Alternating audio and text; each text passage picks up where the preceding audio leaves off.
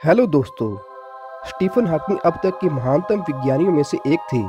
Stephen Hawking का जन्म Galileo की मृत्यु के एग्जैक्टली 300 साल बाद 8 जनवरी 1942 को हुआ और उनकी मौत आइंस्टाइन के जन्मदिन पर पाई डे यानी कि 14 मार्च 2018 में हुई।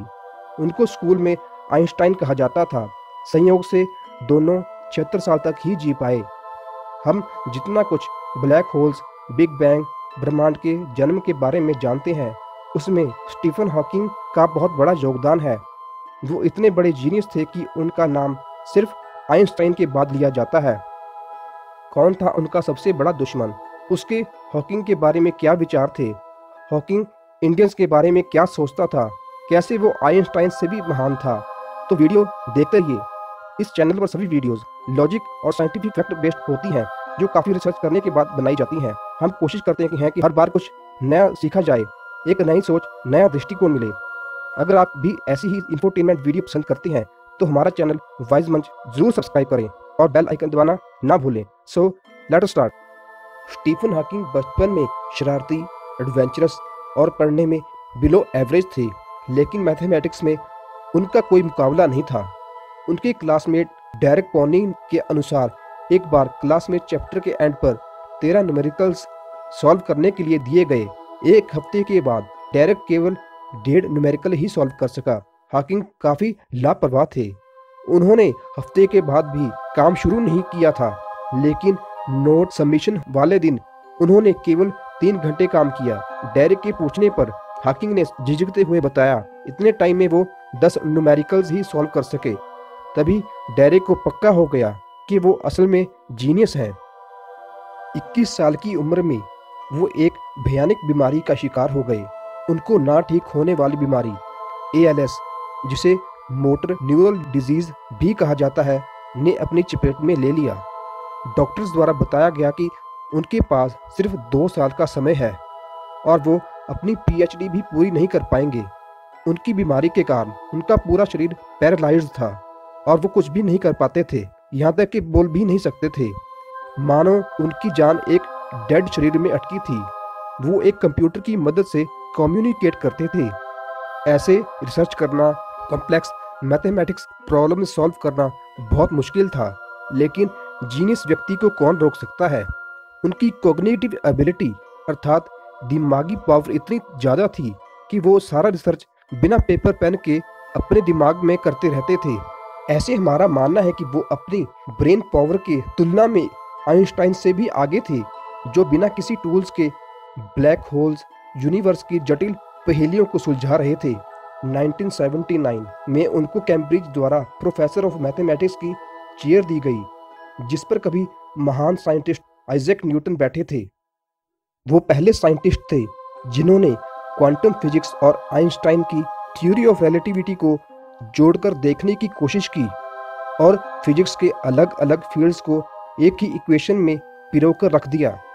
S क्लासिकल थर्मोडायनेमिक्स को रिप्रेजेंट करती है, C आइंस्टाइन की थ्योरी ऑफ रिलेटिविटी से आया, H बोहर की क्वांटम फिजिक्स से और G न्यूटन्स की थ्योरी ऑफ ग्रेविटेशन से। उनका मानना था कि ब्लैक होल में जब कोई चीज़ चली जाती है वो सदा के लिए ख़त्म हो जाती है। इसे हॉकिंग्स पैराडॉक्स कहते हैं।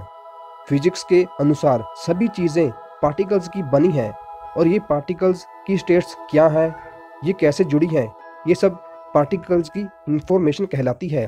क्वांटम फिजिक्स के अनुसार ये इन्फो कभी नष्ट नहीं हो सकती। कोई भी घटना के पीछे कोई ना कोई कारण ज़रूर होता है। ऐसे कॉज एंड इफेक्ट रिलेशनशिप बनी रहती है। मतलब कॉज को देखकर हम फ्यूचर प्रेडिक्ट कर सकते हैं, लेकिन अगर इंफॉर्मेशन असल में नष्ट की जा सकती है तो कुछ भी प्रिडिक्टेबल नहीं होगा।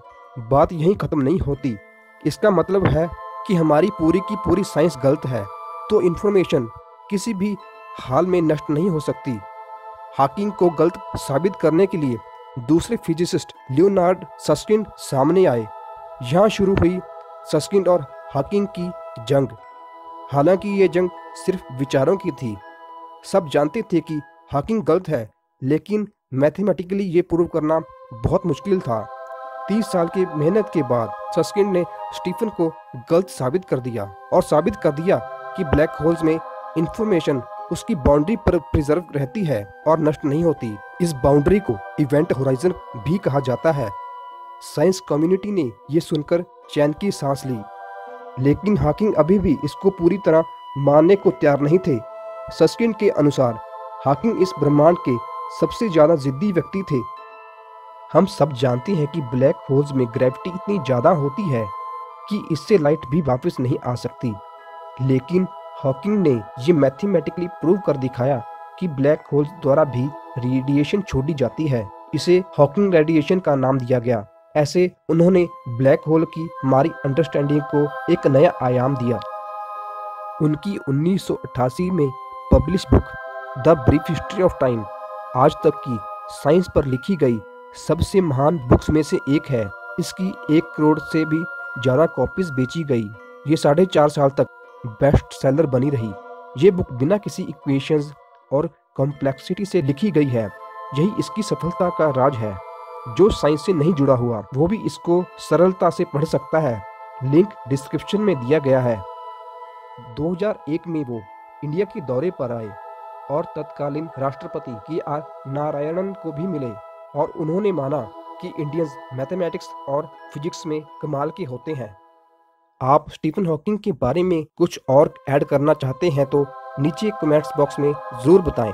आशा है वीडियो पसंद आई होगी। वीडियो अच्छी लगी हो तो लाइक करके शेयर ज़रूर करें। चैनल सब्सक्राइब करना मत भूलें। हम आपके साथ ऐसी इंपॉर्टेंट साइंटिफिक और लॉजिकल नॉलेज शेयर करते रहेंगे। धन्यवाद।